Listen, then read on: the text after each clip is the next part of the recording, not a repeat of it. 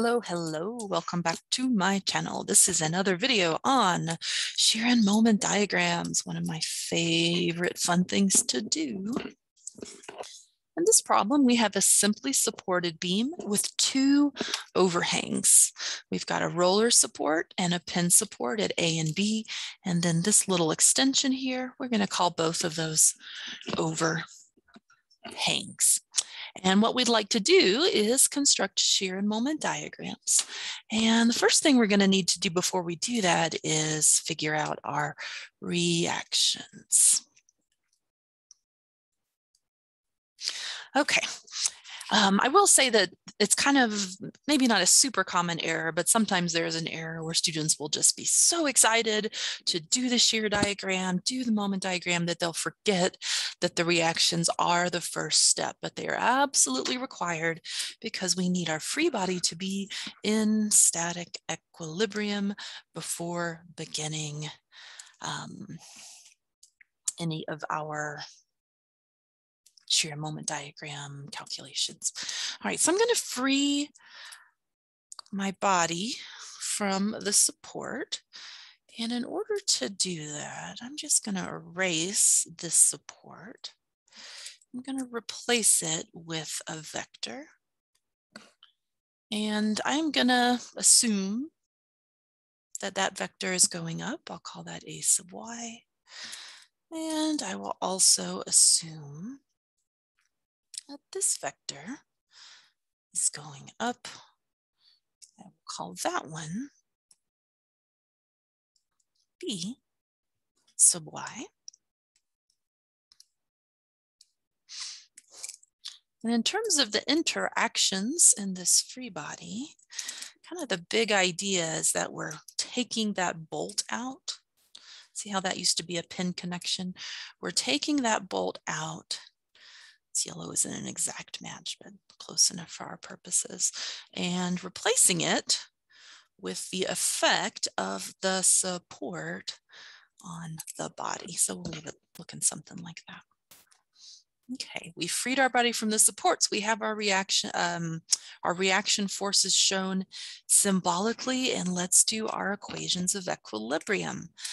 You'll get to the answer fastest by doing your moment equation first. So I'm going to do a moment summation about A, set that equal to 0. All right, how many terms are we going to have in my moment summation about A? 1, 2, 3, 4, 5, 6, and 7. We're going to need to break this up into 7 pieces. Before we set up that moment summation, I'm going to go ahead and change that line load.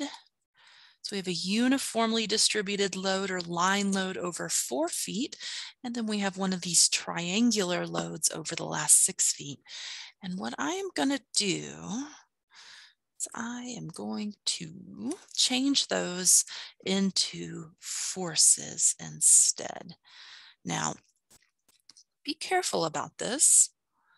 We can change this into a resultant force for the purpose of our reaction calculations, but when it's time to do the shear and moment diagrams, we have to go back to this distribution, okay? So we only do this little activity that I'm doing right now, turning these into a resultant force.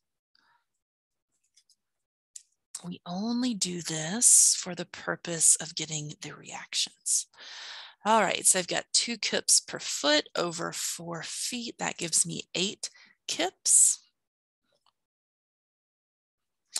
And for the little triangular piece, I'm taking the area under the curve. So 2 kips per foot times 6 feet, that's 12 kips, and then divide by 2 because it's a triangle, and we'll get a 6 kip load there.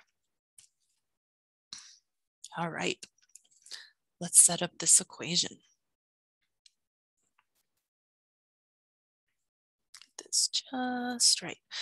Okay, summation of moments about A is equal to 0. All right, first term, 8 kip feet. That one is positive counterclockwise. Next term, 10 kips. That's at a distance of 2 feet from A. That one is positive counterclockwise. 8 kips times feet. That one is negative clockwise. Next term, 16 kips. That one is 4 feet away, and it is negative clockwise. Next term, 8 kips at a distance of 2 plus 2 plus half of 4 is 2. So that's going to be 2 times 3 or 6 feet away. And that rotation is again clockwise or negative. Next up, I'll do this one. I'll do B sub y last. And so I'll make that 6 kips. Distance from A. Okay, we're going to go, let me erase this so I can kind of redo it again. All right, from A, let's add it up. Start here, 2, 4, 8, plus a third of 6. So 8 plus 2 is 10 feet. Okay, and that one is a clockwise or negative rotation. Our last term, B sub y, that one is what, 8 feet away from A, and that one is counterclockwise or positive tendency to rotate about A. All right, let's spot check this and make sure that this expression makes sense. Do I have 1, 2, 3, 4, 5, 6, 7 terms? 1, 2, 3, 4, 5, 6, 7 terms. Okay, good. Are all the units of my terms correct? Yes. Okay. I usually, for a problem that's got this much stuff in it, I usually pause here and also check all of my signs. And I'm kind of scanning it quickly and everything is looking good. So what I'm going to do here is simplify and kind of put this in my calculator. And the first thing I note is that I do have equal and opposite eighths. So I'm just going to get them out of the calculator. And so I just say 20 minus 16 times 4 minus 8 times 6 minus 6 times 10. Figure out what that is. Throw it on the right side of the equals. So just multiply it by -1 and then divide by 8. Do try that on your own. You can pause the video and you should get B sub y is equal to positive 19 kips. And that positive sign just means that the direction that we drew on the picture, our assumption is correct. So we could say 19 kips upward. To get A sub y, we could either do another moment summation. I'm going to choose to do a force equilibrium equation here. So summation of forces in the y direction is equal to 0. Assume A sub y is upward. And let's do our little accounting again. I got to think about this. I'm going to try to clean this up a little bit, but I may not be able to get everything. Let's see.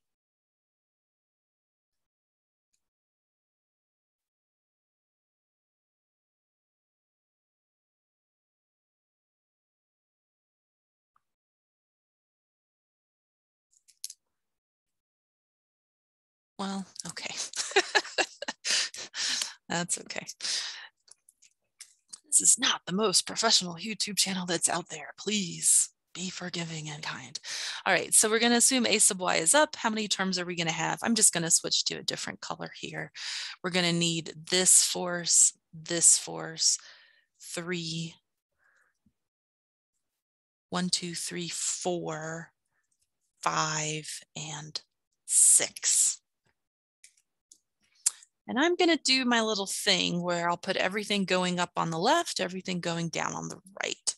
So all the forces are vectors in the positive y direction. I've got my unknown a sub y.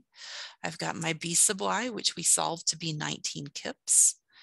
And every other force is downward. So hit the equal sign, and that would be 10 kip downward plus 16 kip downward plus, and this is the one that's kind of got colored over here, but this will be my 8 kips.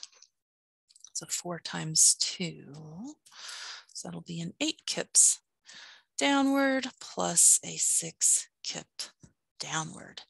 1, 2, 3, 4, 5, 6. I've got all 6 terms. Spot check the signs. Everything looks good.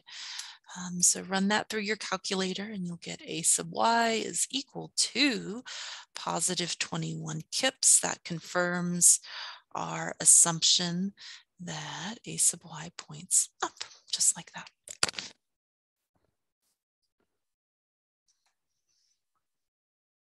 Okay, I'm going to turn that layer off and turn on a grid. I'm going to turn this layer off.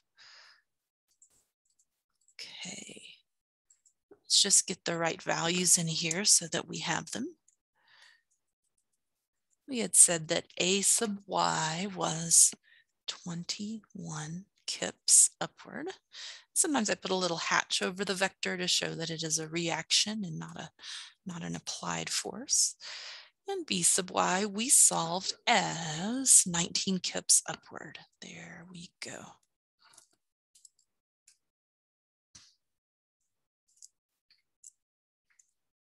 All right, now that we've got our reactions done, and quite a bit of work to get there, we're ready to do shear and moment diagrams. Okay. Our general procedure works something like this. We want to label our plots. The first plot will be our shear diagram. That is one integration from our free body. And then we'll get our moment diagram. That is a second integration from our free body. Let's go ahead and put the units into the plot so that we don't have to label every value. My shear force will be in kips, unit of force. My moment, force times distance, that'll be in units of kips times feet.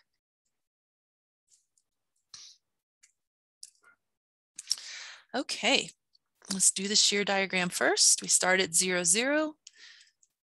Right here. We move from left to right and we want to end at L, 0. All right, for the first 2 kips, I have 0 shear force, so keep that at 0. Let's jump down by 10.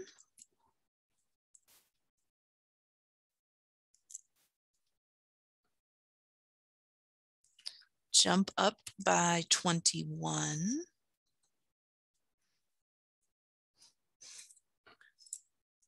That gets us over here. Now we need to jump down by 16. So 11, subtract out 16. That lands me at -5. Over the next 4 feet, I want to decrease by 2 kips per foot. So I'm at -5, subtract out 8, or 2 times 4. That gets me down to right about there, -13. So -5 minus 8 is -13. I'll mention again, I think I say this in every video, I don't put negative signs on the points that are plotted negative because I think that the plot is self-evident. I know some people like to put negative signs there. That is fine. It's okay either way with me. Type of function do we need? Well, load was constant. When you integrate a constant function, you get a linear function just like that. Okay, now we're ready to jump up by this reaction, minus 13, and then we increase by 19. That puts us at positive 6, which is about right there. Even though I don't have a grid, you will note that I'm trying to draw these to scale, positive 6 right there. Even though I don't have a grid, I'm trying to make a good faith effort to draw these dimensions to scale. So I'm just kind of eyeballing relative distances, trying to draw in proportion. I find that to be enormously helpful. If you need graph paper to help you with that skill, definitely do it. But even if you don't have graph paper, try to be in the ballpark. Okay, for the final 3 feet, is that 3 feet? Oh, no, final 6 feet. For the final 6 feet of the member, we need to decrease by 2 times 6 divided by 2. So 12 divided by 2 is 6. So that's going to get us back to 0. Positive 6 minus the area under this curve, that's going to get us back to 0. And then the question is, how do we get there? We see that our loading function is linear, and so we know that this function is going to be quadratic. But the million-dollar question is, which type of quadratic function will it be? Is it going to be this one, concave up, or is it going to be that one, concave down? Here's my recommendation for how to figure that out. Okay. The arrows can be tricky due to the principle of transmissibility. The principle of transmissibility says, I've got to knock on the door. I'm going to pause this and come back in just a minute. Okay, I'm back. I think I was talking about the principle of transmissibility, and what that means is that a force applied to a body can be moved along the line of its action without changing the effect of what it does to the body. So this force and this force could mean exactly the same thing. And if we put that in the context of our little line load here, here's what you could run into. This pink function pushing down on the top fiber of the beam is exactly the same thing as these orange fibers hanging down from the beam, okay? So we can express this idea in both of these two ways, and if you are not careful, you can look at this function versus this function and come to some very opposite conclusions as to what needs to be going on in your moment diagram. So here is the way that I recommend that you deal with this particular little conundrum. When you have a loading function that varies over distance, such as our little triangular load, 2 kips per foot here. Here's what I suggest that you do. We know that if we integrate the free body, we get to our shear diagram. And therefore, if we take the derivative of our shear diagram, we get back to our loading diagram. What that means, just kind of basic calculus refresher here, is that since the value of the load intensity at x equals L is 0, that means the slope of the shear function has to be 0, okay? Over here at x equals L minus 6, whatever that is, we have a 2 kips per foot downward load intensity, okay? And so we need to be able to turn that into a slope. If I go half the way across, I still have a downward load intensity, a negative slope, but here, let me try that again. it's exactly half of the slope as it was at the prior point. And you can start to kind of stitch this together and use that type of calculus-based analysis to deduct that the correct curvature, or I shouldn't say curvature, the correct concavity for the moment diagram is quadratic concave up as shown here. Okay, that took a long time to explain. I'm going to draw that in pink because I want to.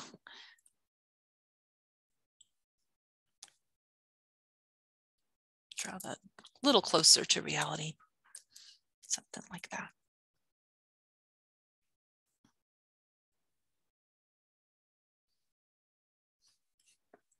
Okay, let us go down to the moment diagram.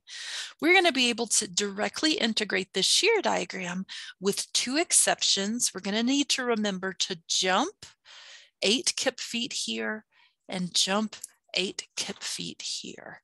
And it's easy to forget that when you're in the middle of your moment diagram. So as a little reminder, I'm just going to kind of remind myself.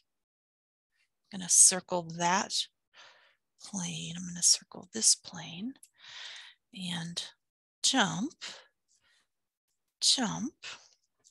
And I'll even give myself another little clue in terms of what direction I'm going to be jumping. A clockwise direction means jumping up. This one is clockwise, so that one jumps up. A counterclockwise direction is all about jumping down. So I'll add that to my notes down below. And this is a rule, by the way, that works 100% of the time, okay? So clockwise means jump up in your moment diagram. Counterclockwise means jump down. And if you're having trouble remembering that, a little memory trick is as follows. Here is a little person, beautiful, completely normal proportioned person. And here is a clock on the wall. That's how you remember clockwise jump up. Here is like a kitchen counter that is below the clock. That's how you remember counterclockwise jump down. Clockwise jump up, counterclockwise jump down. Okay, down and up. So this one will be down, jump up, and each will be a magnitude of 8. We know we're going to need the areas from our shear diagram. And what I think I'm going to do is zoom in.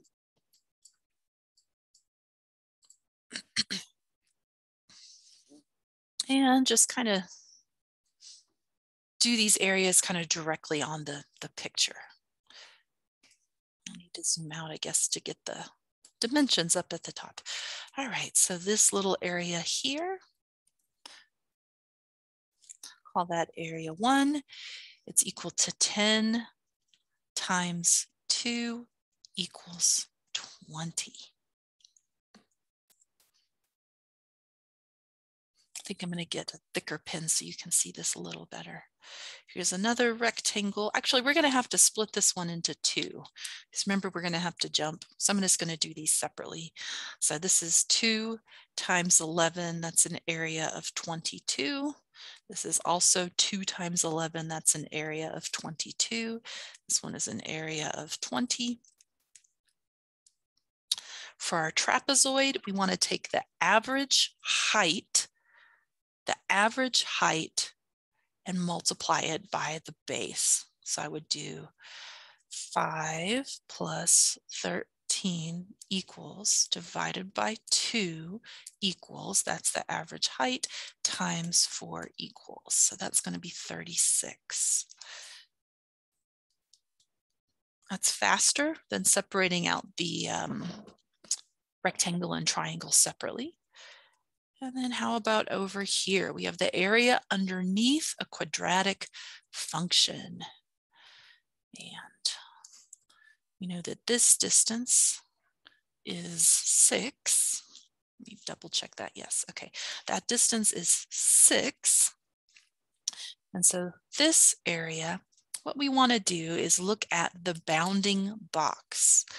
So here is the bounding box for this function.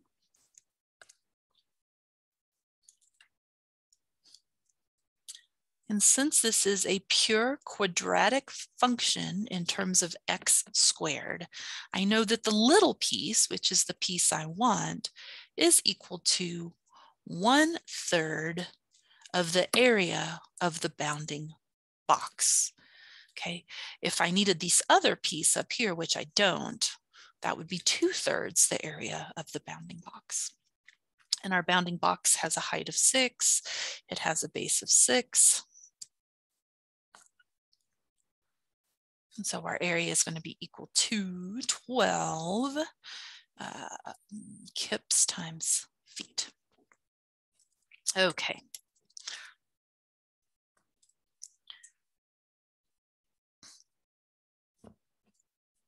We are ready to do our moment diagram and finish this problem up. Let's do it. Okay, started 0, 0, and right away, due to that applied moment, I want to jump down 8, jump down 8. For the next segment, I have 0 shear, so that means constant moment, no change in moment. Over the next segment, I want to decrease by 20. So 9 minus 8 minus 20, that takes me down to 28. So let's try to draw this to scale. It's going to come pretty far down here. No, that's not right. So I need 20 more, about there. How am I going to get there? Well, shear was constant, therefore moment is linear. Over in the next section of the beam, I want to increase by 22. Minus 28 plus 22 gets me up to -6. Try that one more time. There we go. Now we're ready to jump up 8. We're at -6 plus 8. That lands us +2. Now we're ready to increase by 22 more. That puts us at 24. Let's see. Way up here.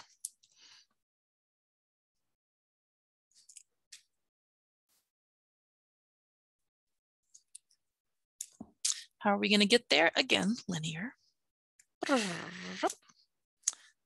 And next up, we decrease by 36. So +24 minus 36, that gets me down to -12. About here, I think. Pretty close. Yeah, close enough, close enough. -12. And I'm going to finish before I start messing with the types of functions. Let's just finish this out, okay? And this is a good strategy to do this like point by point and then come deal with the nature of the functions, because that way if you don't get back to 0 at the end, you know you've got a mistake to fix regardless. It can save you a little bit of time. So I'm at -12. My last area is +12. So I will come back to 0. That is a requirement for each and every moment diagram, each and every shear diagram. It works like that because of equilibrium. And now we just have 2 functions to figure out. Okay. This portion of the curve, 2 ways to do this. There's the easy way, then there's the math way. So if the person is walking down the hill, that means that my moment function is concave down. Okay, if the person is walking down the hill from left to right, your subsequent function, your moment function, will be concave down curvature. Note that right now we are in a pure mathematical view of these values. we no longer have to second guess this the way we did with the arrows, because with the arrows, the principle of transmissibility can lead you to make incorrect conclusions. Once you get past that loading diagram into the shear diagram, you can use this shortcut method. If you're having trouble with that or just want to spot check, here's how to do it. The value is -5 of the shear diagram.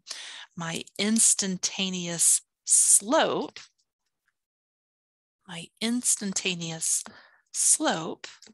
is -5 in my moment diagram. Okay, so the slope of that line is -5. Over here, my slope is -13. So that's a steeper slope.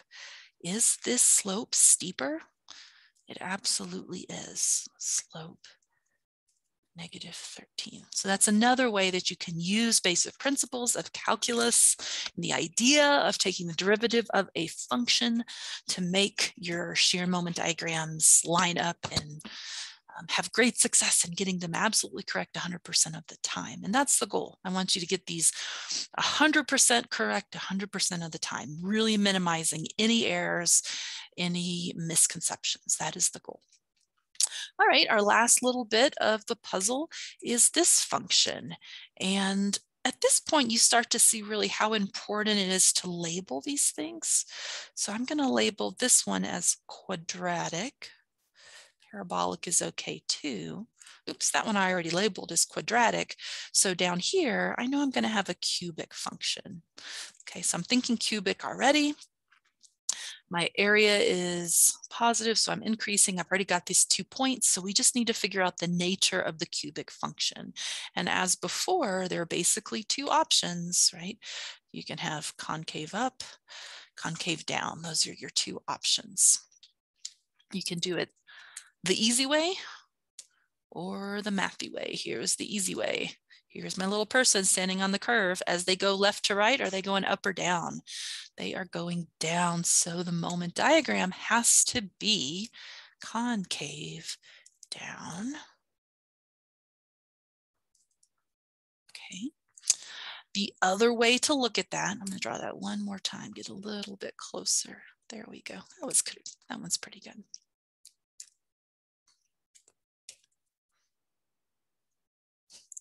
So that is the correct answer. That's the correct curvature. But again, if the person running down the hill is throwing you off, use principles of calculus. So up here I have a +6 value. That means that here, that is a +6 slope. I have a 0 value. That is a 0 slope. Okay. Awesome.